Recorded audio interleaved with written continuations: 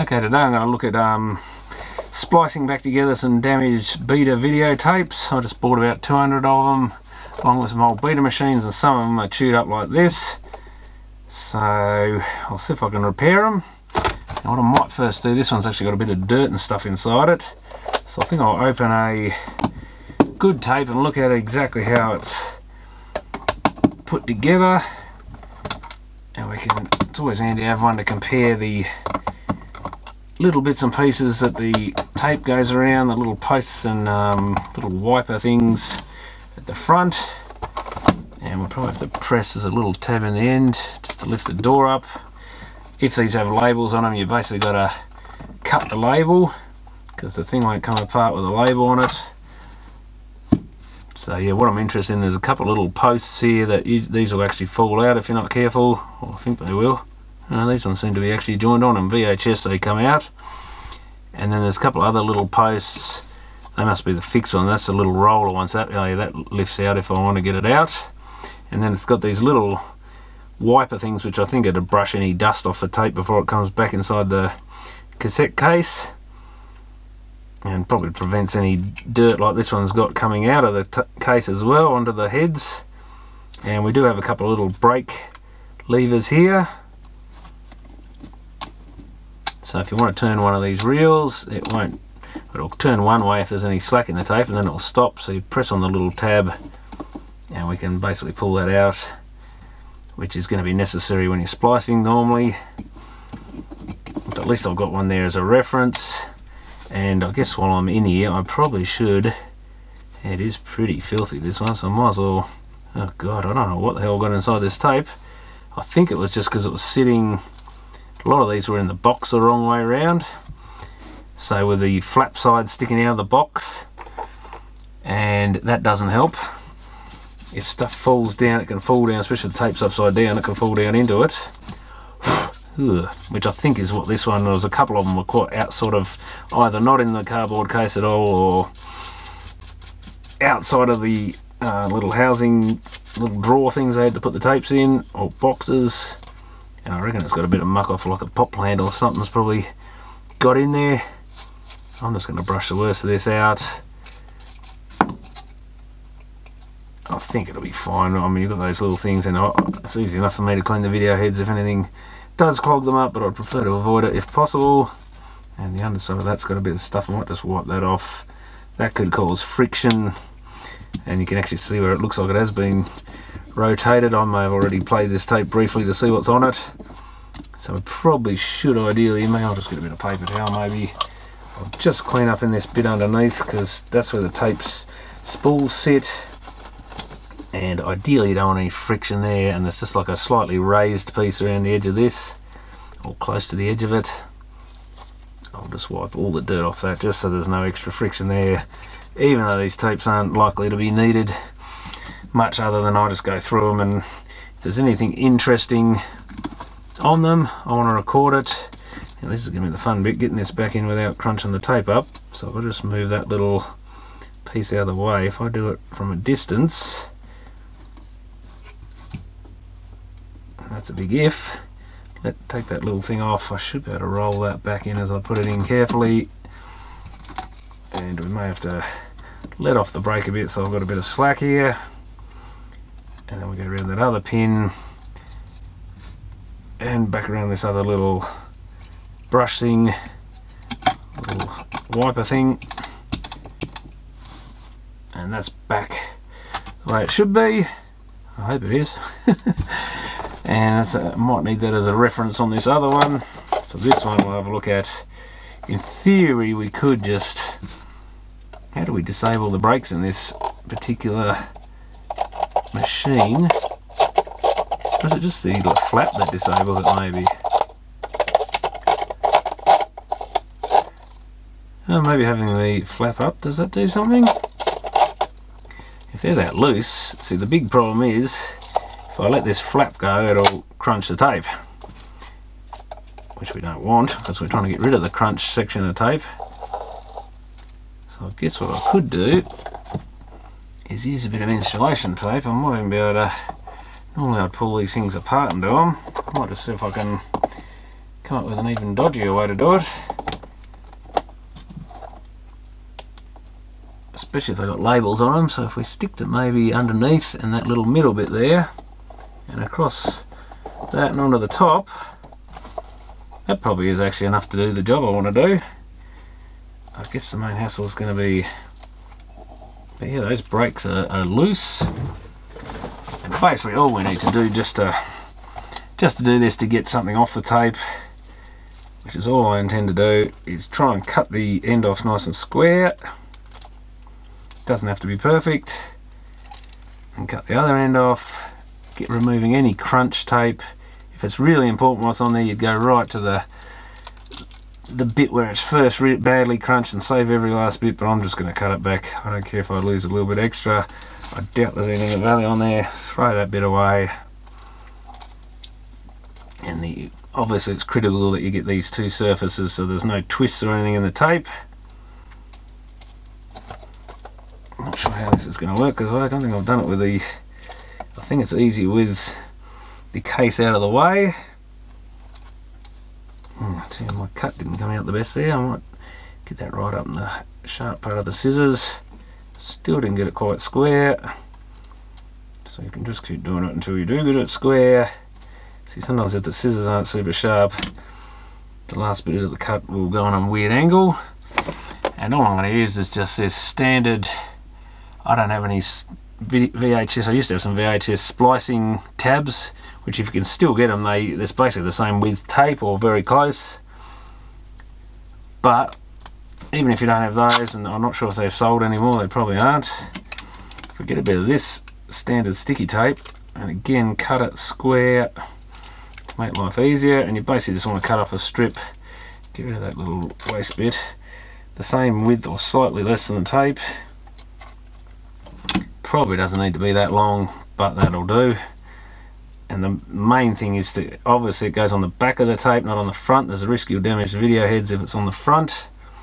The front being the piece that basically sticks out away from the case, the back being the bit that's, you know, basically on the back when you lift up the flap.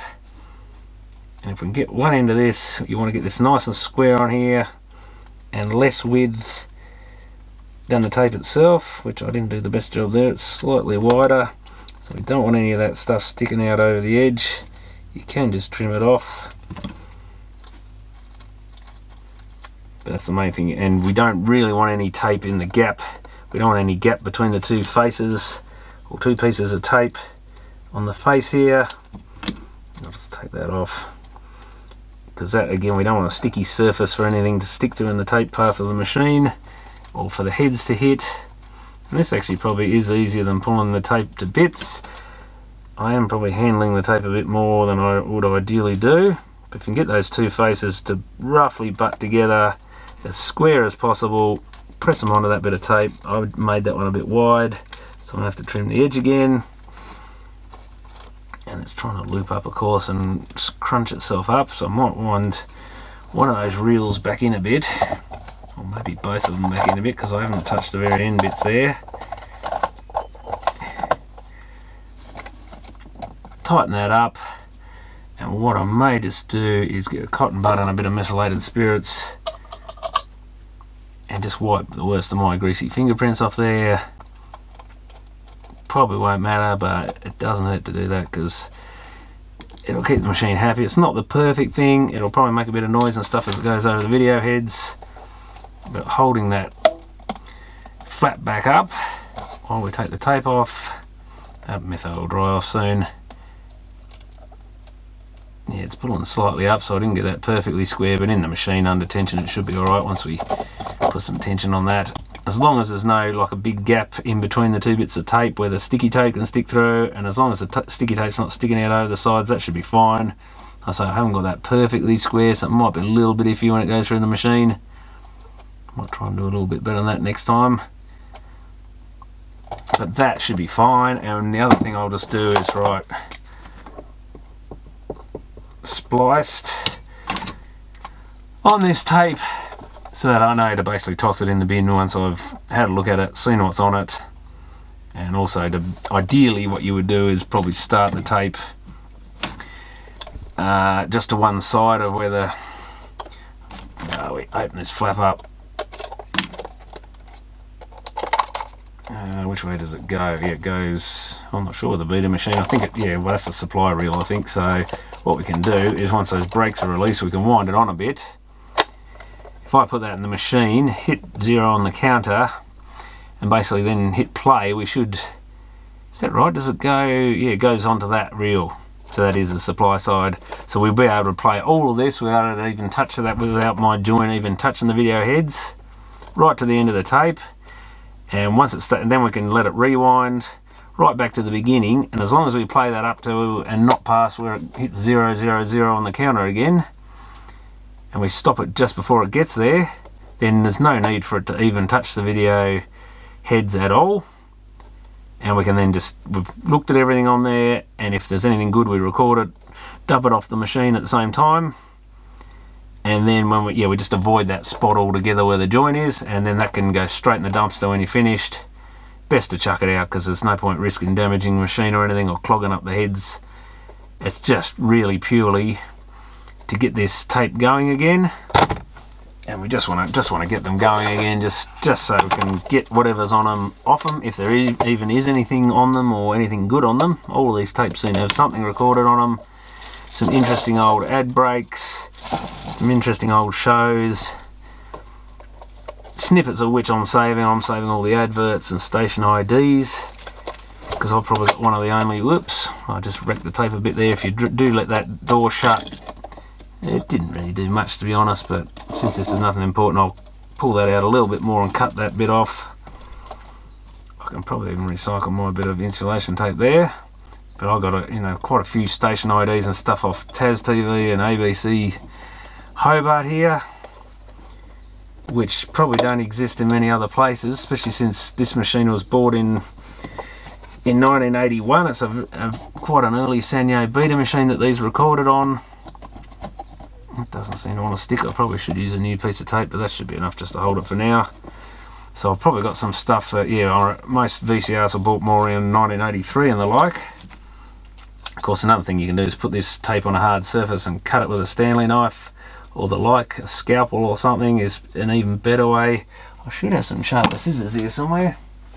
So let me try some better scissors. Those old ones are pretty well shot, I think. Oh yeah, much nicer. Chuck that away.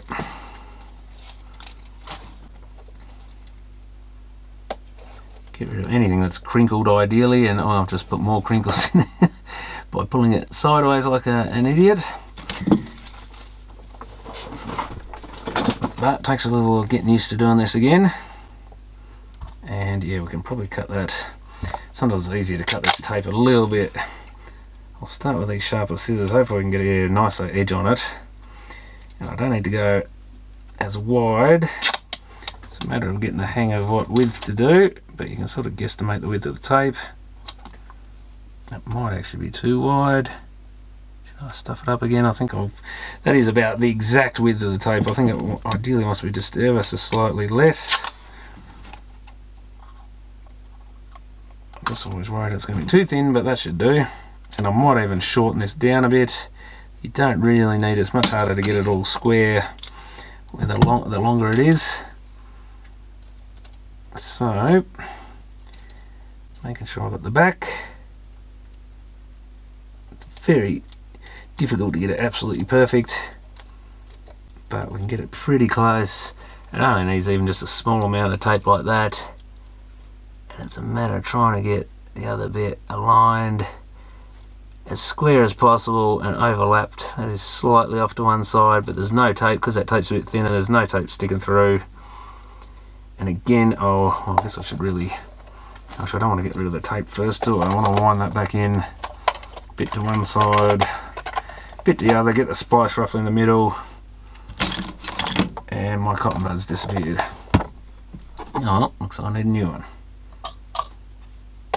And that actually surprisingly doesn't have much of my fingerprints on there, but just in case there's grease and stuff, besides even what's in my skin and any dirt or dust, just give that a clean. There's a bit of dusty looking stuff there. I don't know what that is, but something brown came off there. And just hold that flap up with your hand while you remove the tape. and let that shut, and again we'll write spliced on it. And I guess if I get in the habit of doing these, there's quite a few of them, oh, about 10 or so I guess, get in the habit of winding it here to that take up side. Yeah, because when you rewind it goes that way, when we play it goes that way until that runs out. Yep. So that's 2 of them done. So that system works quite well. You can, if you find that fiddly, that one's not damaged. If you find that too difficult to do, and holding back the door and all that sort of thing, of course we can unscrew the case. This one's got a label on it. So you can even just run a screwdriver or something along there, maybe not. Scissors, anything just along that joint in the 2 halves of the tape. Knife will do. You can sort of fold them or sometimes just tear them off, but I find often just running a slot down it's the safest way. And we've got to press our little tab in there, lift the door, put it down with the other side down. Those labels are still sticking a bit, and yeah, the other way, this way we'll have to press those little, they press out that way, press the brake, get a bit of clean tape out, same on this side, press that brake out. And I sometimes find it easier to do it this way because you can basically sit them down onto a flat surface. It's a bit easier to line the sticky tape up that way. Try and cut that at 90 degrees to the tape. Get rid of our rubbish.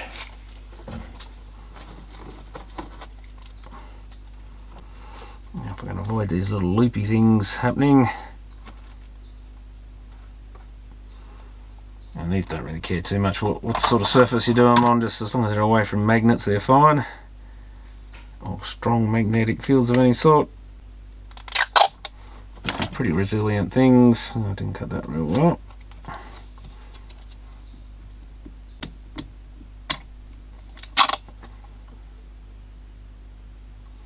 That's right, one end of the other one wasn't too good. I haven't cut that one the best either, but we'll cut that down to a bit more of a square. And this way you can get the tape, flatten it out a bit. It's kind of easy to get the splicing tape lined up with it better. This is how I think you were meant to do them. You could get a little kit thing with the splice tabs and a little thing to hold the tape, and I think this is how they did it. That one's got a little bit of a gap there. So what I'll do is I'll use the method to try and remove any sticky stuff from that. It's probably not the end of the world, but of course it wants to fold up. Just wind that back in, trying to keep that splice so it ends up in the middle. And don't tip the tape upside down or anything because it'll all fall to bits probably.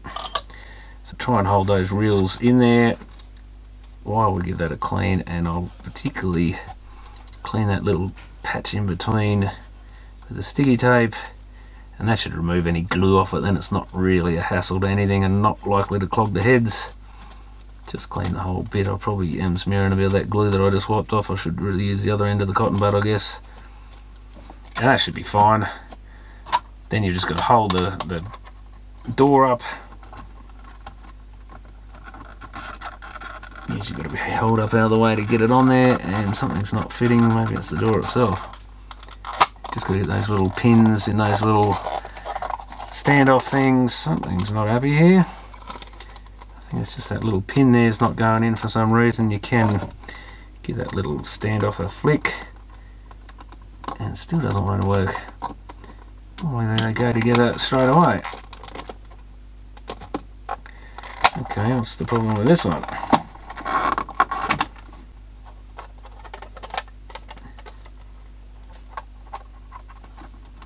There's always one. As soon as you do it on camera, they don't work. Even though you do 100 of them, they work every time.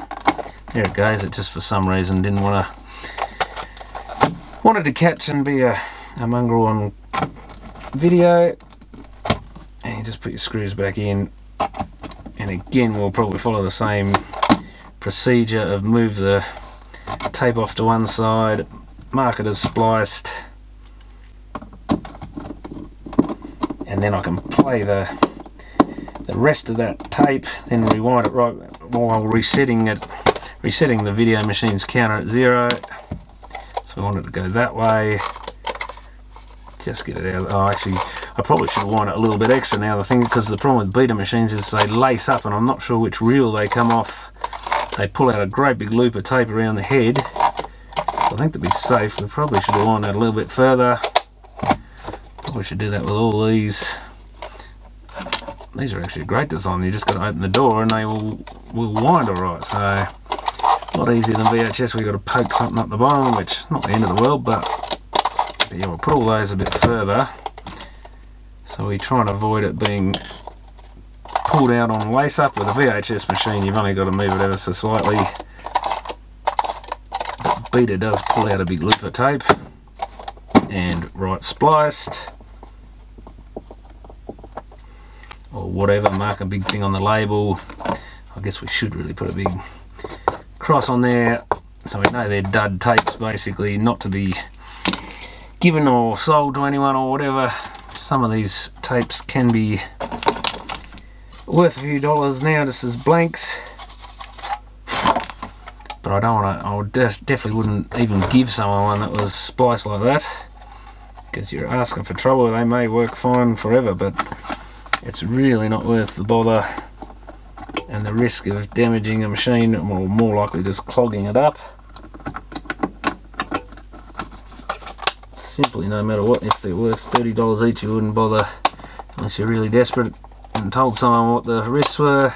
I think it's actually this door's not moving a bit and not coming back together, so that might be the door hinges. What are we doing here? Oh, let's just, yeah, what is happening there? I see the, so there's another thing you got to watch.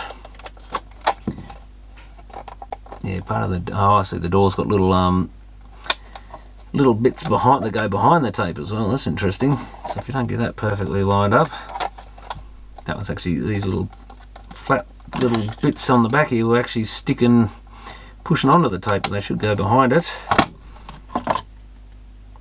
So they're a little bit fiddly, but it's worth getting them going. In my case, I just want to see what's on them. I want to record anything that's useful on them, and then, you know, I really don't care what happens to most of the tapes after that. I'll keep a few, as at least I've got some tests. These would be good ones also just for test purposes. I'll put a cross on that one as well. I'll write dirt on it, because again, that wants tossing.